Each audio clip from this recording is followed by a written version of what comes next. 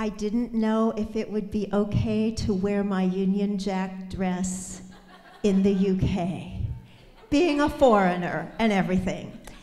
So last year I brought it, but I didn't wear it. But everybody was so nice last year, I figured, you know, this year you should do it. And I am doing it for a couple of reasons. First is because I love our vegan designers, our vegan companies, our vegan businesses of every type. And this is from a lovely vegan New York City designer. Her name is Lois Eastland. That's L-U-N-D if you want to look her up. She makes every single dress herself with her own little sewing machine. And yet they're very, very reasonably priced because we're vegans, and we're so nice. But the other reason I wanted to wear my Union Jack dress is because I absolutely adore this country. Now, I know that's true of a lot of Americans, and that's because we just keep trying to measure up.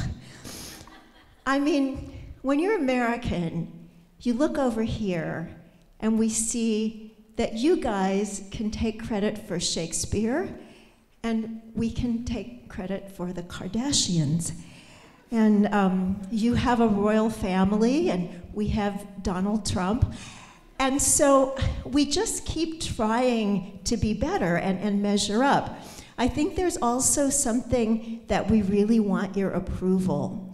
You know, it's sort of like in a family, we want you to like us. We kind of want to be the best people you ever colonized. You know, there's like a sibling rivalry, and we say, India, with your yoga, well, we gave the world Coca-Cola.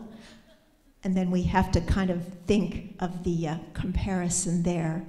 You can always tell when an American is trying to pass, because we'll say, brilliant, or cheers, or can you direct me to the loo, when we really know it's the bathroom, but we just would rather sound like you. So for me, my appreciation of this country was so vast that I moved here on my 18th birthday. The minute I was legal, I was on the plane. Icelandic Airlines, back then it wasn't regulated and it was cheaper than other airlines, so everybody on the plane was either carrying a guitar or wearing a nun's habit. But after a weekend in Reykjavik, I got here, I was gonna do this thing, and you can tell how long ago it was because my flat cost 13 pounds a week, and it was in Eaton Place. So times change, but miracles happened for me here. Several miracles. Every time I come here, something really special takes place. So way back when I was really a kid, I had a miracle. One evening, someone that I knew said, "Oh, I have someone to whom to introduce you." And he took me walking through this club. It was called Bag of Nails. And it was kind of big and kind of dark and kind of convoluted. And we get way to the back, and there's this really good-looking guy sitting there. And we were introduced, and he said, "Hello, Vicky." And I couldn't say anything, because if I were to have said something, I would have had to have said, "Hello, Paul McCartney." And we were introduced, and we sat, and then he said to the waiter, "Scotch and Coke, 3 doubles." Well, I'd never even had a single. I thought, well, what if I die? And then I thought, well, I'll die with a Beatle, it'll all be worth it. So that was pretty magical. But then, even more magical and wonderful for the whole rest of my life was the fact that, just as would happen for Sir Paul, while I was living here, I became vegetarian. Because you guys had been doing it for a long time. I mean, you had the Vegetarian Society way back in the mid-1800s, the Vegan Society from 1944. I'm from Kansas City, Missouri. That is right smack in the middle of the US, and it has a steak named for it. That was the kind of place I was coming from, and then I showed up here, and you had vegetarian restaurants. Who knew such a thing could exist? Totally changed my life, And perhaps second only to giving birth to my daughter some years later, it's the very best thing that ever happened to me.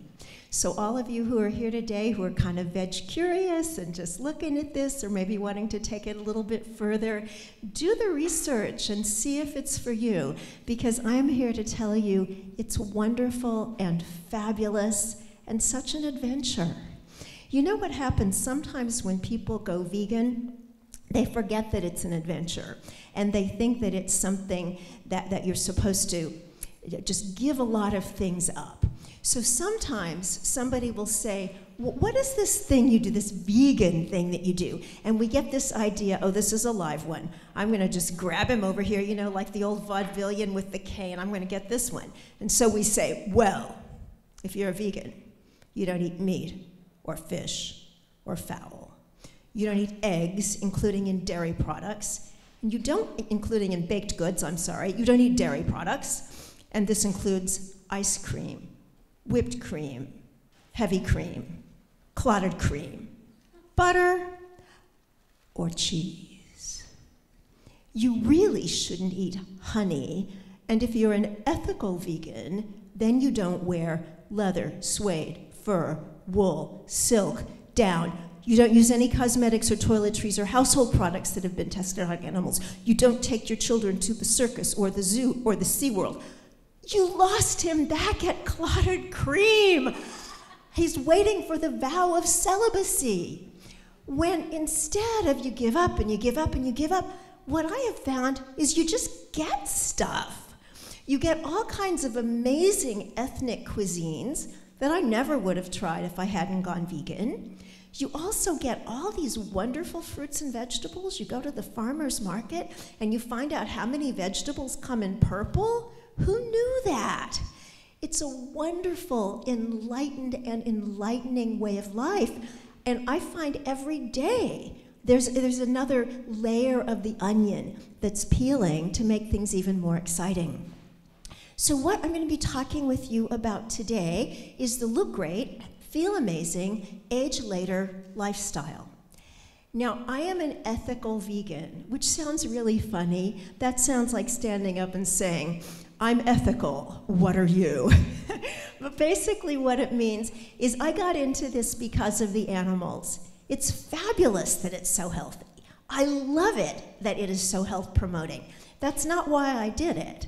And yet what's so interesting to me is that you start to do something for somebody else, just like they said in the film, Who Was Here for Cowspiracy? When the person said, I no longer eat for myself, I eat for others. But because of this wonderful kind of law of karma in the universe, what goes around comes around, and what you do comes back to you. And so you start to do this for the benefit of somebody else, and you get all these amazing benefits for yourself as well. That's why I call my latest book The Good Karma Diet. So before I get into this MEND program that the introducer mentioned for you, I want to tell you a little bit about myself for those of you that were not acquainted yet. So my name is Victoria Moran, and I'm the author of 12 books. My first book was actually my college thesis. It was called Compassion, the Ultimate Ethic, and it was published right here in the UK by a company called Thorson's back in 1985. Now, at that time, it was the first book about vegan philosophy and practice ever to come from a freestanding publisher. But at that time, almost nobody cared. I mean, my mother bought several copies. It wasn't exactly a worldwide bestseller, but it did get me started. And there have been 11 other titles since. I wrote a couple more vegan-type books, and then I thought, well, I've said everything I have to say about that. And so I went back to my college degree, which was comparative religions, and I started writing books about spirituality, which was a really cool thing to do in the 1990s, because that was kind of the time when we had Wayne Dyer and Deepak Chopra, and everybody was out there. And it was pretty cool, because I got myself on Oprah twice. And that was really fun. She's such a master of what she does. I was on there talking about inner beauty and living in a way that brings out your inner beauty and accepting yourself for who you are, what you are, how you look, your body type, everything about you.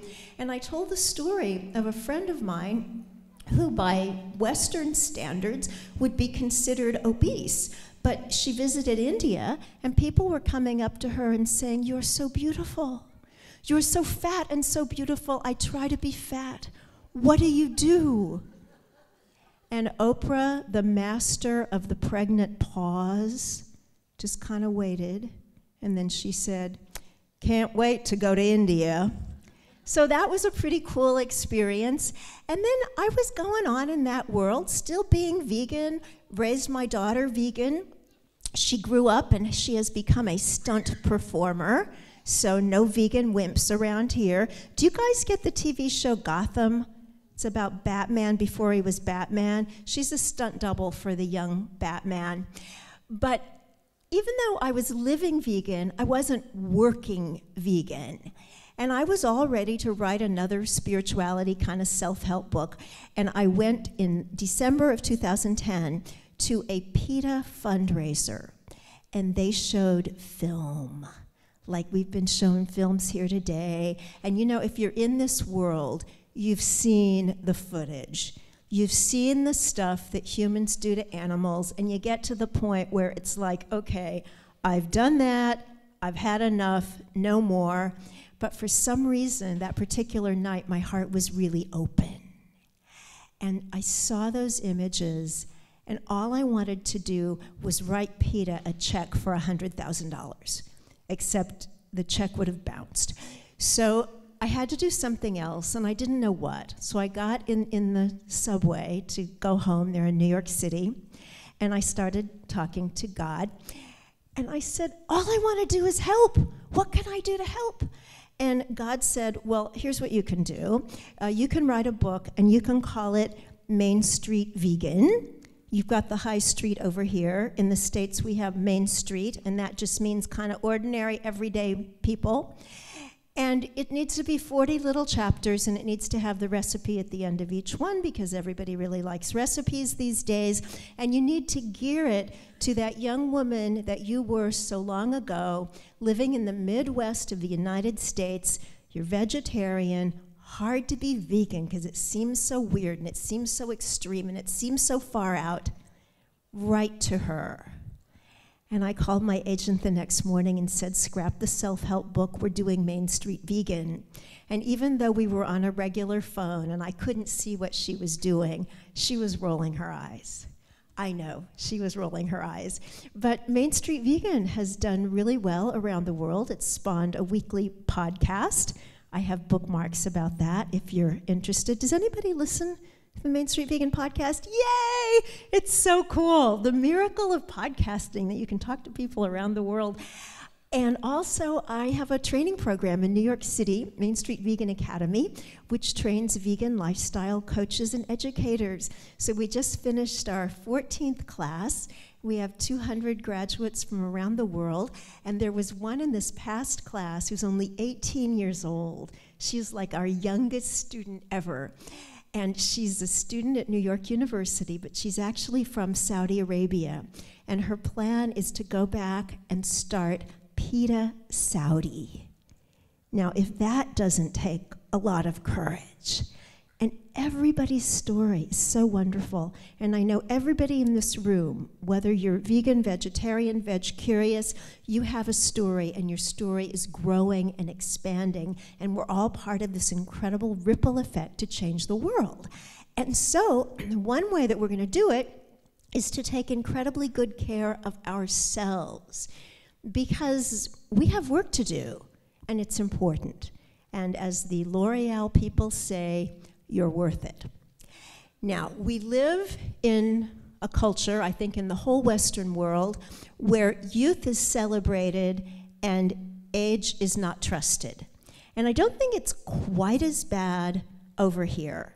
And the reason I say that is because when I watch television in the UK, a lot of the actors look like humans. And in the States, they all look like the spawn of Barbie and Ken. mean, even the newscasters. I was watching one just before I came here, and she was relating various stories of news from around the world, and I realized only her lips are moving. Nothing else moves. It was really, really odd. I went to LA a few months ago and said to my daughter, "Can I bring you back anything from LA?" And she said, "What do you mean, like some Botox?" So we have a lot of that stuff going on over here.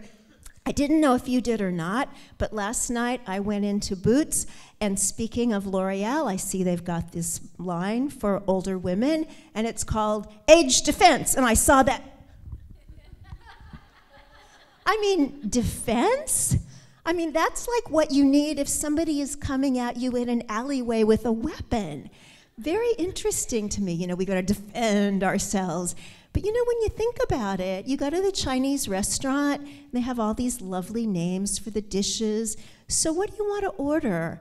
Long life and happiness, not short life with dermal fillers. I mean, it's a much better life when you can just kind of accept that with the passage of time, things can really just keep getting better. And that is what I have found happens living as a vegan and with this amazing commitment to something bigger than me. So let's talk about the MEND program. I love acronyms. If you come tomorrow on Activism Day, I'll have an acronym for ahimsa, harmlessness. But today, I want to give you my MEND acronym. So here's the question. What if you could mend your ways? What if you could just hit the delete key on every late night and every extra sticky bun, and every extra pint of Guinness, and every extra rasher of bacon that you ever consumed in your entire life, anything that you ever did that the next morning you were thinking, wish I hadn't done that? Well, there actually is a way, and that is this MEND program, which stands for meditation, exercise, nourishment, and detoxification. So we're going to go through that because that's your instruction list for how you're going to ace the aging process, feel fabulous every day of your life, and have all sorts of energy to get out there and save animals, save the planet, and save the world. Sound good? So, meditation. Who does it? Who's a meditator? Okay, so who's like really a meditator, like you really do it every single day and not, well, I did it once in 1992 and I liked it. Okay, because it's very easy to kind of not do, and what really makes it work is consistency. And I can say this because I travel a lot, and a lot of things happen when you travel, like you get out of some of your really good habits, and you also start drinking coffee, at least that's what I do when I get jet lagged. But meditation, if you can carry it through your life on a pretty regular basis, does something miraculous. It connects your mind and your body, and it heals them both.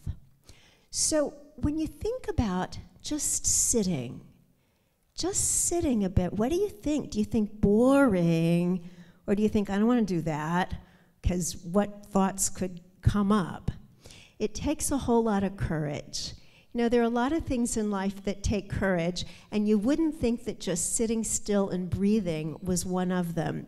But it really is, because we live in very crowded kinds of cultures, very noisy kinds of cultures. So in the Buddhist tradition, they actually call meditation sitting.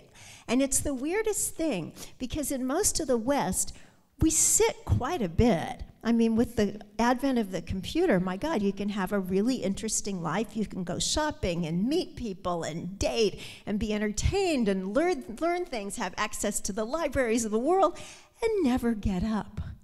And yet, when you think about the word sitting, it just seems like it's not very important or very active.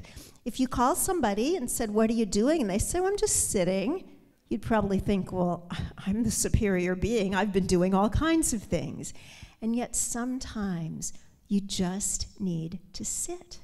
And the times for doing that in the most appropriate ways are first thing in the morning, and then again after work, before dinner, that kind of time of the day when we tend to get the lull.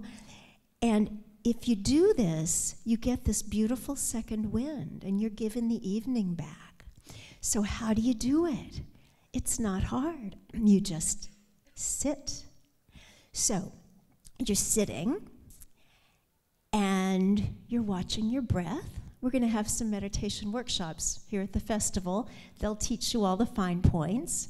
So you're watching your breath, or maybe you're using a mantra, maybe you're using a Sanskrit word, or maybe a lovely English phrase. I like all is well, because that's kind of an affirmation and a mantra. And I inhale, all is, and I exhale, well. And then my conscious mind says, no, it's not. Your life is not all that perfect. All is well. Didn't you watch the news last night? Everything is going to hell in a handbasket. All is well. And after a while, you kind of start to believe it in spite of yourself. And then thoughts come. And people think, I'm doing it wrong. I had a thought. Well, of course you're going to have a thought, because it's the nature of the mind to think. And so what you want to do is remember what St. Francis said. He said it's perfectly normal for thoughts to come into your head during meditation. It's like having a bird flying around your head. You just don't want to invite this bird to build its nest in your hair. So you're meditating, and you're going along, and you're thinking, oh gosh, I forgot to buy almond butter. You know, I've been forgetting a lot of things lately. I wonder if I'm starting to lose my mind. Oh gosh, I should do more with that Lumosity app that I am paying for every single year. And you go, and you go, and you go. All you have to do at any point is just bring it back. There's no way to do it wrong. So somehow you get from the almond butter to the dotage, and you just bring it back. All is well. All is well. And then what happens? Well, you find that you are calmer and more peaceful. And that when people say things to you like, but where do you get your protein? Instead of saying, can't you come up with a more creative question? You actually know that that's the very same question we all had. And you say, that is a really interesting question. And I'm glad you asked that, because protein is important. I mean, it's so important that nature put it in everything that grows up out of the ground. In fact, there is a physician in Santa Rosa, California, John McDougall, way back in 1984, he put $10,000 in the bank for any nutritionist, dietitian, or physician who could come up with a diet based on whole plant foods that was deficient in protein. That money is still sitting there. Maybe you could figure out how to get it. Or you could even just say to that question, good question. Where do you think I get it? He who asks the question owns the conversation. And if you're upright and healthy and doing well, you obviously get it somewhere. And you can embrace that question. And you can even embrace the questions that are a little bit hostile. Don't you love the hypotheticals? But what would you do if you were on a desert island and there was a rabbit? Well, I think, what has the rabbit been eating? Probably the rabbit is skinnier than I am. So you come to have more of an understanding. You open your heart a little bit more. You also find that the place where you meditate gets just a little cozier. People who meditate in their bedrooms tend to have better marriages. It's like interior design. And then, of course, what was said in the introduction, you get healthier. There's been so much research done on meditation since the 1970s. My favorite was the one that she quoted, that people who meditate regularly for 5 years or more are 12 years younger physiologically. So everybody do a little math, subtract 12 from your chronological age. That's going to put some of you back in elementary school. But whatever your current chronological age, subtracting 12 years is quite a lot. You stop smoking, they say you can get 7 years back. You sit quietly for 20 minutes twice a day, you get 12. Now, what do they mean by physiological aging?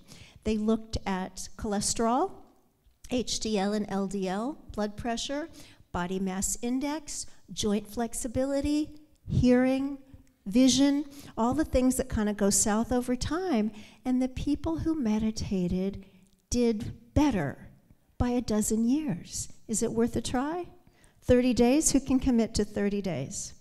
30 days, morning, early evening, 30 days just morning, trying to get somebody. Okay. You know, Meatless Monday, Meditation Monday. Can we do Meditation Monday? Okay, all right. I won't make it as an auctioneer. So that's M in the MEND program. And the second letter is E, which is for exercise, and I really wish it weren't. But that is an acronym within an acronym because that's me. So think of it this way. You take care of me in the morning, and then you can take care of everybody else all day long. So I didn't like exercise as a kid, didn't like to sweat. I was the fat kid, and this was back when kids weren't overweight. I mean, there was me, and then there was the other kid in school somewhere. We were always best friends. It was not the world's best way to grow up, especially because my dad was a diet doctor. Oh, terrible, terrible karma. And my mother worked in kind of the exercise world, but it was before people got into exercise, so they called them reducing salons. And you can still see them in some of these old commercials. There were these belts and rollers, and you'd hook yourself in and you'd do this. The idea being that if you were jostled sufficiently and with enough intent, great chunks of yourself would float off into the stratosphere, never to be seen or heard from again. Didn't work for me. I was a fat kid. I was bad for business. So the whole idea of exercise never really made me happy. And yet, I've tolerated it. I've done what we're supposed to do. It's helped me to kind of see a metaphysical, metaphorical underside of exercise. So for example, what's the first kind of exercise we need to do?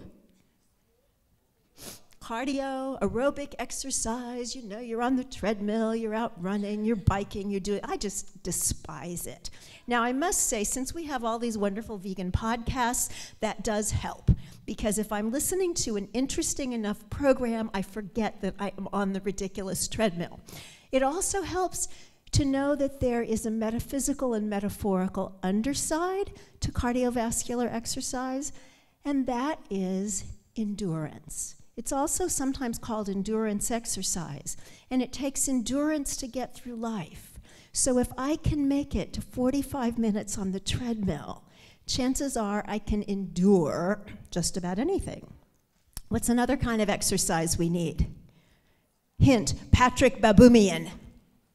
Weightlifting, strength training. Yeah, because this is what's going to actually change the makeup of your body. Have you heard this awful phrase, skinny fat? That means you look thin, but you're really fat inside. There is this fat around your organ. I mean, it's just really terrible because it's bad enough that everybody says, oh, I feel so terrible, I feel fat. And now even the skinny people have to feel fat. That's our culture. But when you do weightlifting, everything fixes itself. You change the structure of your physical body. Now, I've always despised weightlifting the least of all the kinds of exercise, and it helps me a lot to have inspiration. Pat Reeves, I think she's here this weekend. She's this fabulous grandmother here in the UK who is a power lifter. And not only that, she's a cancer survivor. And not only that, she's a raw food vegan. How can this happen? Well, it does. And there's also a metaphysical, metaphorical underside to strength training, and that is it gives you strength for life. You know, it takes courage sometimes to go out there and be human, especially if you've decided to be a voluntary minority. to be a vegetarian or vegan, animal rights person. Sometimes you have to stand up to people who disagree with you and who'll tell you so. When I was doing a lot with weight training and I was also taking some self-defense classes, one day I was driving, my daughter was in the other seat, and I looked out and this man was punching this woman on the sidewalk. I mean, he was really beating her up, and everybody else was just watching. And I thought, oh my goodness, somebody has to help this woman. Who can help her? I guess I can help her. So I said to my daughter, stay here. I get out of the car, I walk up to this couple, and I didn't realize from the car, this man was gargantuan. Well, I said to him, at the top of my lungs, cut it out! And for the first time ever in my life, I saw speechless. He goes, he couldn't say anything because I look like this and he looks like Goliath, and none of those other people would stand up to him, but I did. Now, the other part of the story, kind of sad, is that the woman got up on her tiptoes and kissed him. And I thought, oops, it's one of those domestic things. Well, I did my bit, got back in the car, and in my fantasy, one day, she got her act together and she left this bully because I got out of my car and stood up to him. And not only that, all those other people saw too. Why was that? Because I'd been working out. Because I didn't feel like this little puny person that I am. Because I felt like a person with power. That's what happens when you lift. So lift. And then what happens?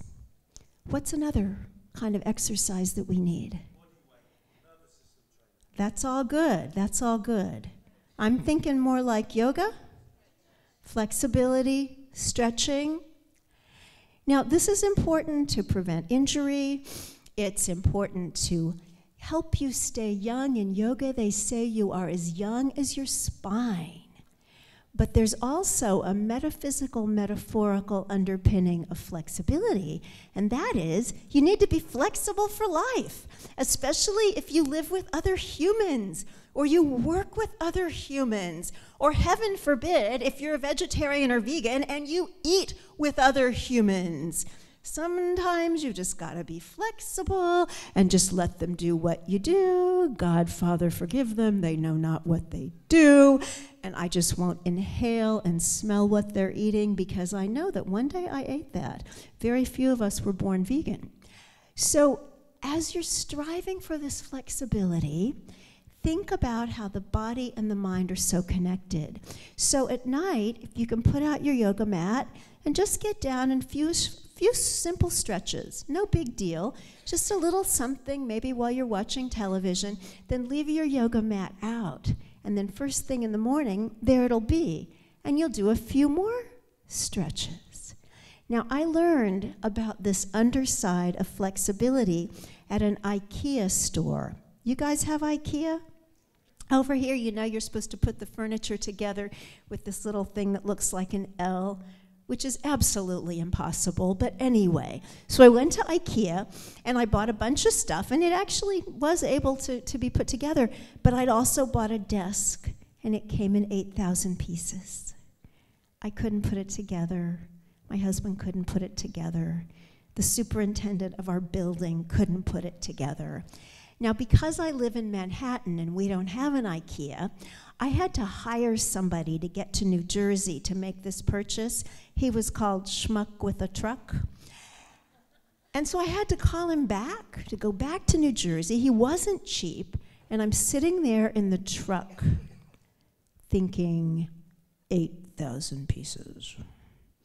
Nobody said this would come in 8,000 pieces. And I get there, and I'm standing in the take-back line, and everybody is just as upset with the situation as I am, and everyone is very, very, very, very tense. Except one young woman. And I could tell that she had done ballet as a child because she had one foot facing east and one foot facing west, and it didn't even look uncomfortable, and she was going.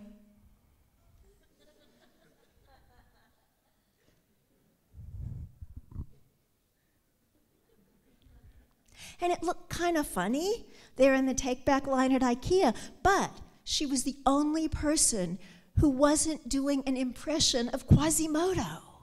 She was taking this time to stretch her body and be flexible in her mind. So when people at work annoy you, get somewhere and just stretch a little bit. It's all good.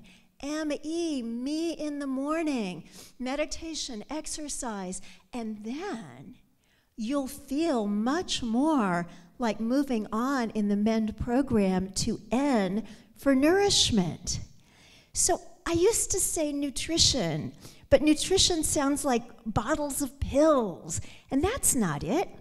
It's the idea of being nourished with every aspect of life. So we're nourished not just by food, but we're nourished by people that we love and beautiful scenery and doing things you really, really like. You know, I told you I never really liked exercise. I finally found one that I like 6 months ago. Pray that you don't have to wait that long. But what I discovered was aerial yoga. It means I get to fly. I love it. And it nourishes me. Does anybody do aerial yoga? Is anybody? Well, I'm going to do it tomorrow morning and Monday and Tuesday evening in Whitechapel Road. So if anybody wants to join me, let me know, because it is just so much fun.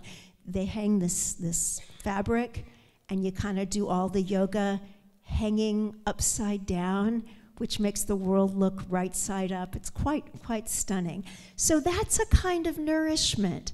But the kind of nourishment that we're about here today so much, especially if you look at the stalls, you'd think that vegans thought of nothing other than eating, which some days is almost true. But you want to be nourished with this beautiful, high vibration kind of food. Now, there are all kinds of ways to be a healthy vegan. This isn't like some kind of cult where everybody eats the same thing. You know, call up the leader and find out what he's eating today. No, there are people who have recovered from heart disease on a completely oil-free diet. There are raw food vegans. There are macrobiotic vegans, and they cook everything. There is just every sort of way. And for me, I eat very seasonally. So sometimes in the summer, I start to think I'm a raw fooder, because I'm eating all this raw food. And people say, what do you eat? And I say, well, I eat raw food. And then the very first cool breeze of autumn, soup, oatmeal. I'm not a raw fooder. But it all kind of cycles, and it just works. And whatever you find for yourself is going to work too, because this is not a diet. Not a diet. The most beautiful wedding I ever attended, long time ago, the officiant said, "We are here today to talk about love. And love is not an emotion, because God is love, and God is not an emotion." That stuck with me. And I think about it with this vegan way of living. This is not a diet. No diet is going to change the world. This is a revolution. It's a transformation. So it's a lifestyle. That's right. When people go through Main Street Vegan Academy, we train them and certify them as vegan lifestyle coaches and educators, because it has to do with every aspect of life. And that's what makes it so fun and interesting, because if you're into food, oh my goodness, you can do all sorts of things with food, or health, or fashion, or beauty, or athletics. It's everywhere. And of course, environmentalism, and animal rights. So let's nourish ourselves splendidly. Let's eat food that is as beautiful as you yourself have ever wished to be. So you want to have food that's really colorful. There was a really bad time in my life some time ago. I was a young widow. I didn't know what I was doing. And I decided that I should move to the country, that would be a simple life. Of course, I didn't know anything about living in the country, so it didn't seem all that simple. But the very first night, I went to the supermarket and got all my lovely vegan food, and the clerk from the southern United States stopped the belt. She looked at my food, and she looked at me, and she said, "I've had this job near 15 years, and I never seen such pretty groceries." I had pretty groceries. Pretty groceries make pretty people. So you want to have beautiful, fresh, live, vibrant kinds of food. There's a wonderful doctor in Minneapolis. His name is Adiel Tel-Oren. And he says, when people say, "But what do you eat?" Here's what he tells them. He says, "I want you every day to have a great big salad." Now, I get my salad bowls at a restaurant supply house, because regular stores don't know what a high raw vegan's salad is like. It is one whopping salad. And then you gotta make it not like salad. Have you ever had anybody say, "Oh, you're a vegan, you must eat a lot of salad"? And then they get that look that you can tell they feel sorry for you. But it's not a punitive salad, it's a celebrational salad. So along with all your interesting greens and all your purple veggies, you're gonna put some steamed yams and some sauteed broccoli and some wonderful beans and some sunflower seeds and some chia seeds and some hemp seeds. I mean, you're gonna go crazy with your salad. Why not? Life's too short to have a boring salad. And then says Dr. T, in addition to your salad every day, I want you to have at least a cup of dark leafy greens. So we're talking about the kale, the collards. I never ate that food. I didn't know what to do with it. I remember when I first heard of it, though, I was a little girl, and I went into my dad's private office because I wanted to fix myself. I wanted to lose weight and be a better person. So I climbed up on this chair and pulled down this big book, and it was called Alimentaris Humanis. And I don't know how I knew that was a nutrition book, but somehow I did. And I opened this book. It was all dusty. I don't think he'd looked at it since, I don't know, 1935. And I'm going through, and it's all chemistry. I don't know what it's about. And then I get to this page where it has food by nutrient density.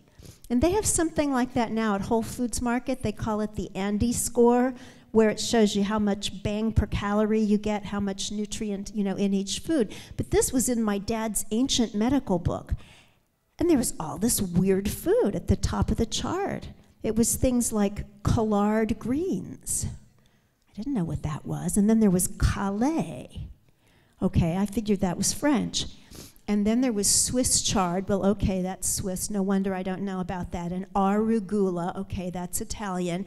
And I'm going on and on and on. I'd never heard of any of these foods until I got down to spinach, which I had from a can, like Popeye. And when I told my mother that I had discovered the healthiest foods, she just kind of blew me off, because those foods didn't seem like the better living through chemistry kinds of foods that at that time people thought were good to eat. But the dark leafy greens, says Dr. T, you really need those every day. And also a serving of cabbage family vegetables or cruciferous vegetables. Now, kale, being miraculous, is a dark leafy green and a cabbage family vegetable.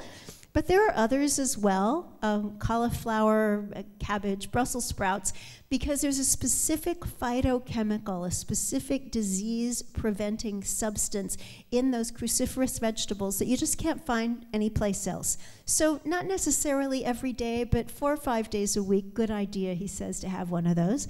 And then, in addition, have a cup of some kind of beans. And if you're a raw fooder, you can sprout those. Otherwise, you can do beans on toast. You can do chili, you can do bean burgers, just put beans in your salad, it doesn't matter.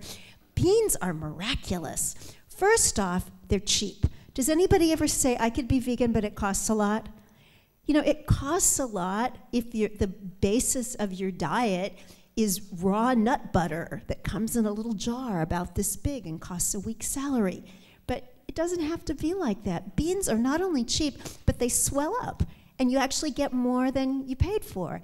They also have amazing protein and amazing fiber, and they have a kind of fiber that many studies have shown helps people lose weight. So what's not to love? Well, gas, of course. Well, eat a little bit. If you have trouble digesting beans, eat a bean. See how you do with a bean. Then see how you do with 2 beans. And cook them well and eat them slowly. And the next day you can have 3 beans. We've all heard of a 3-bean salad. Well, this is literally a 3-bean salad. Lentils and split mung dal digest very well. So have your beans, says Dr. T. And in addition, he says, I'd like you to have some kind of grain. Again, sprouted if you're raw, or just any which way if you cook, some kind of wonderful whole grain. And so many people say, I would be vegan, but I can't have gluten. That's fine. You don't have to have gluten. You don't have to have soy.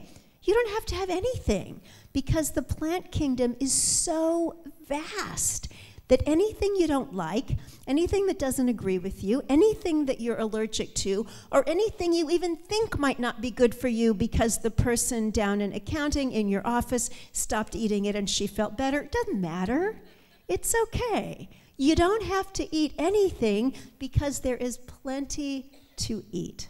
Some kind of grain, says Dr. T. And then he says, I'd like you to have a beautiful fruit salad. Just all kinds of colorful fruits in season. We know the berries are miraculous in terms of aging slowly. Blueberries, according to the Academy of Medicine at the U.S. National Institutes of Health, they say 1 cup a day can prevent Alzheimer's even in people who have the Alzheimer's gene. Quite amazing stuff. Now, some of the berries, we're told, are superfoods. And you know what that means? That they come from far away, and chances are I'm selling them multi-level. That can kind of make something seem super. But the fact is, it doesn't have to come from far away. It doesn't have to be exotic. Berries and colorful, colorful fruits of all kinds are all superfoods. And then says Dr. T, if you want some more fruit, have some more fruit, and then have some nuts. You know, just a couple tablespoons if you're a small person and not active, but if you're an athlete, if you're a large person, have 1/3 of a cup.